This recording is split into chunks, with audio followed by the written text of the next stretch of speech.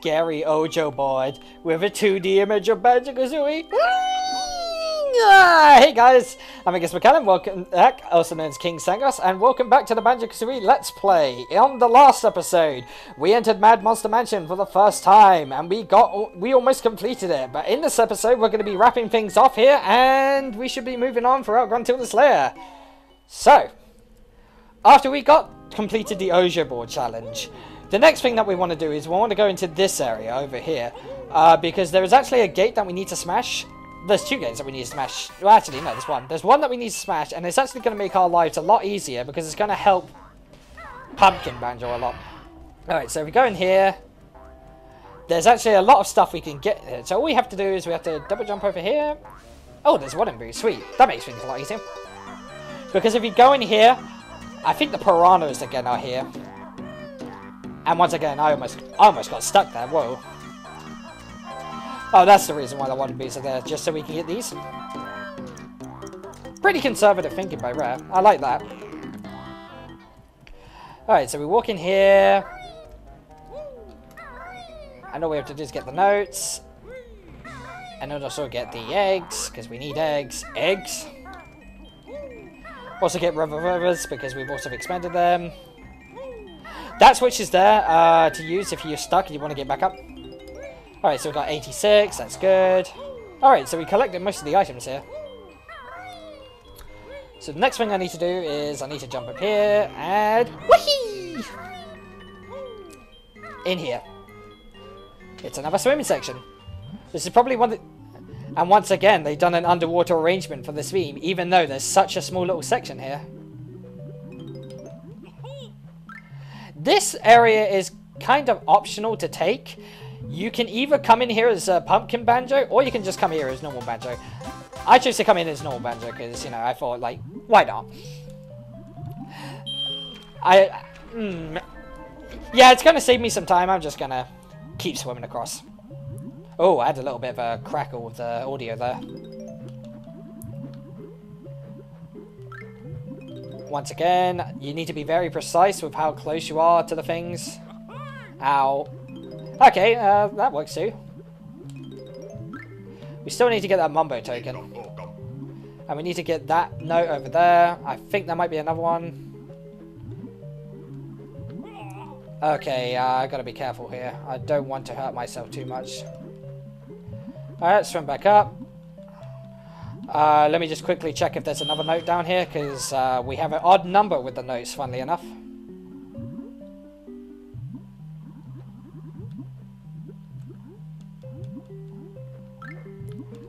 Alright, I don't think I can find it. I think there just might be an area where it's like one thing. But if I am missing one, like if I am missing a piece, I'll be sure to cut the footage until I find it. So don't hesitate with that, guys, so don't worry. Alright. But regardless of that, we've completed that area. So the next thing that we're going to do is we are going to experiment with Pumpkin Banjo. The unique transformation in this map. Or this level. And of course, there's honeycombs. Honeycombs being honeycombs. And also another Mumbo token. Right, I think that's all the Mumbo tokens that I've got. But to get to this Mumbo skull, it's kind of interesting. You have to jump over this little hedge because you can't step on the hedge because that's actually like holly. Like it's kind of like a prickly holly and thorns. Okay. Oh, okay. So yeah, it's a non-Mumbo. There's only two in Mumbos? Okay. Okay, I see. I'll jump up and see. I'll jump in here and see what there is. One gold feather. You're a cheapskate, Mumbo. So as you can see, we need 20 skulls and tokens for this one. But they better be worth it. There we go. Pumpkin Banjo. Ah. Mumbo proud of pumpkin spell. Make good soup. What? No! No! Yeah, this is Pumpkin Banjo. He is a cute little sweetheart. Now, Pumpkin Banjo is interesting because you do have to do a lot of kind of like backtracking to get to the unique areas where Pumpkin Banjo can only run. But thankfully, there's like short little passages that you can go to. As an example, I'll like slowly walk up here so I don't fall off. I'll hop in this side. There we go. There we go. That's the second empty honeycomb piece for this level. And while I'm at it, I'll collect all these gold feathers. Holy damn. That is a lot of feathers to collect. I'm so glad I came here because now I wouldn't have to worry about like my gold feather expenditure. Smart words are smart. But on this side, we have nothing. So this time we are small enough to enter the bowels of hell. Happy landings, little one. No! Yes, we are where you think we are, guys.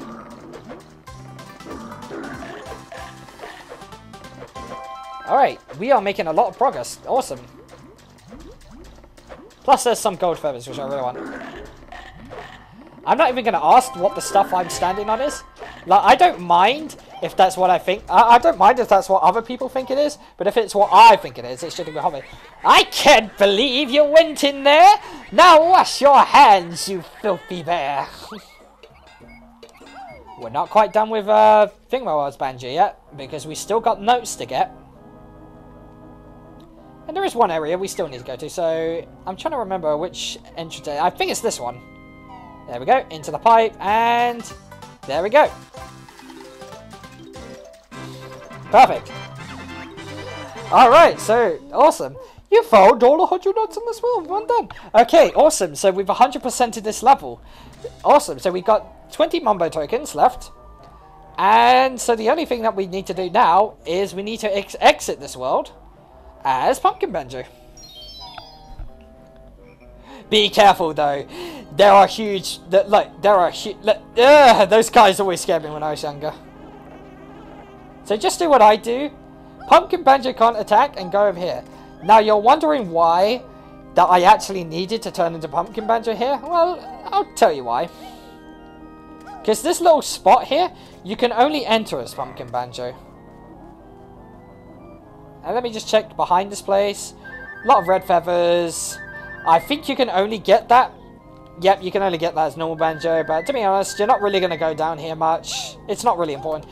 You're actually going to enter this little hole. And you're going to avoid the ghost because the ghost is going to ruin your days. Mumbo is actually here. Mumbo will actually turn you back into normal Banjo. Which is actually a unique thing. Like, and then you got to kill the ghost here. Yeah! And get the health. Why are you here, you ask? Well, there is a unique mechanic that is introduced here. That is only introduced in this specific area. So let's find out what it is. So if you go in this and then you slam down on it, you reveal a blue switch. Hit the switch, and it raises the water level in Gruntilda's lair. Pretty cool, huh? But you actually can't exit through the level yet, so what you have to do is you have to go back to Mumbo. Force him to turn you back into a pumpkin.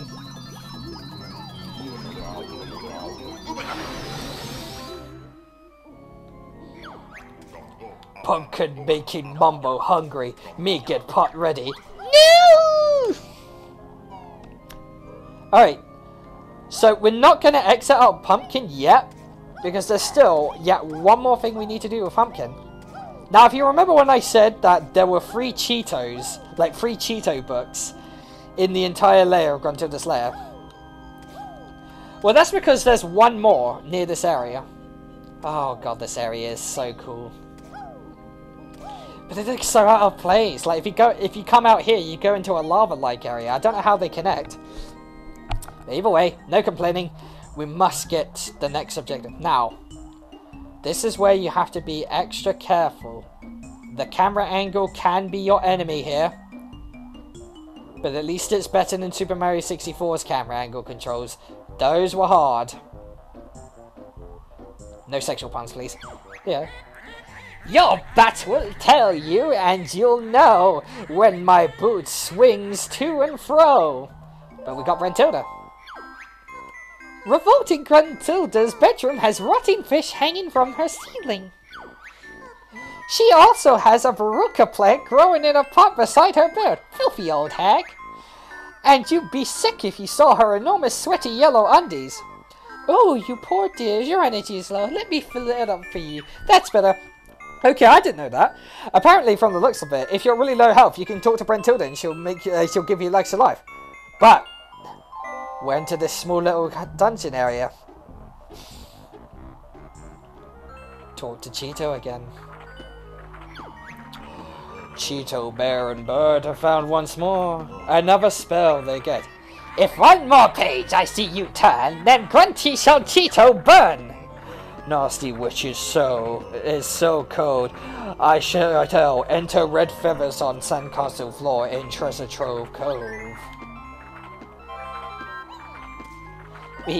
Okay, so what I'm going to do is I'm actually going to cut it off here and I'm going to backtrack to that area. So I shall see you guys just shortly. Alright, so I took the liberty of going back to Treasure Trove Cove in order to type down the new code that we got from Cheeto in the second area. So what he said was red feathers, so let's type it in. R E D where's F? Oh, here we go. F E A T H E R and S. Bear and Bird get 100 red feathers. 100 maximum now is. All my feathers, it makes me sick. Fly to me, you butt I'll kick. But yeah, so I shall see you back in Gruntilda's lair very shortly. So see you guys then. Alright, so I had the liberty to return... Well, I said liberty twice, goddammit. Okay, I returned back to this area, so we're going to see one of the ultimate break in physics and knowledge. The inside is full of water, despite it. But yeah, now that we've elevated the water level in this area, we now can go to like... Well, we can't do anything specific here, but we can do something specific in the next few areas.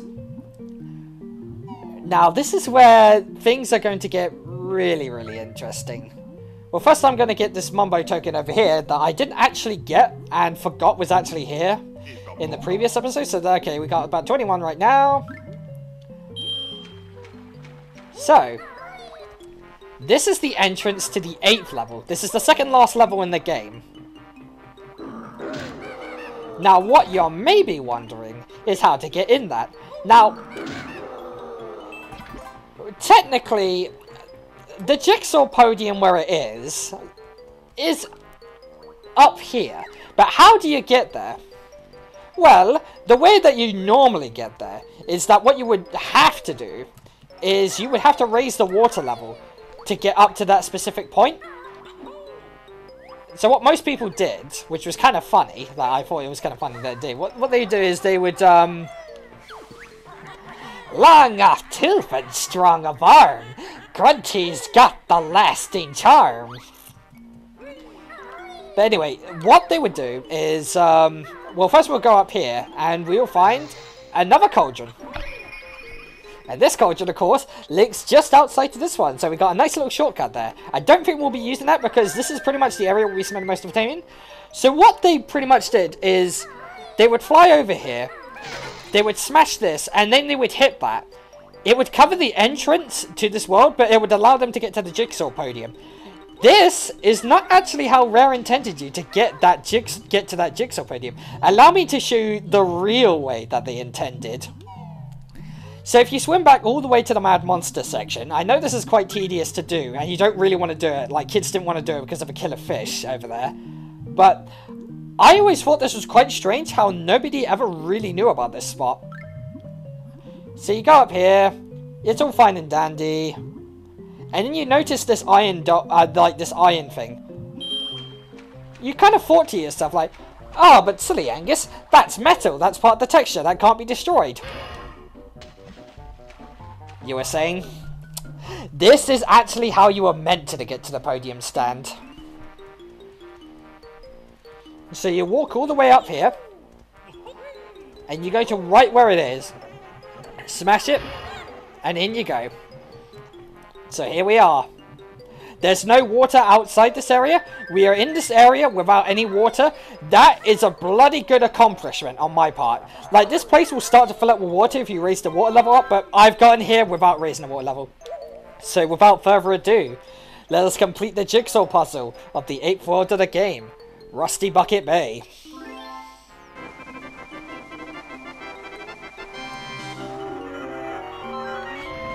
Ah, I opened the world without having to flood the area. Sucks to be you, guy. I'm joking, I'm joking. I won't blame you if you didn't know that's how it worked. Like, I didn't know how that's how it worked. Like, it was through sheer curiosity that I found that out. But without further ado... No! Whew, whew, that was close. I didn't actually think he'd be there. But no. Without further ado, guys, I think we'll end things off here. In the next episode of the Banjo-Kazooie Let's Play, we'll be heading into what is considered by many Banjo-Kazooie fans the hardest level in the game, Rusty Bucket Bay. See you guys then.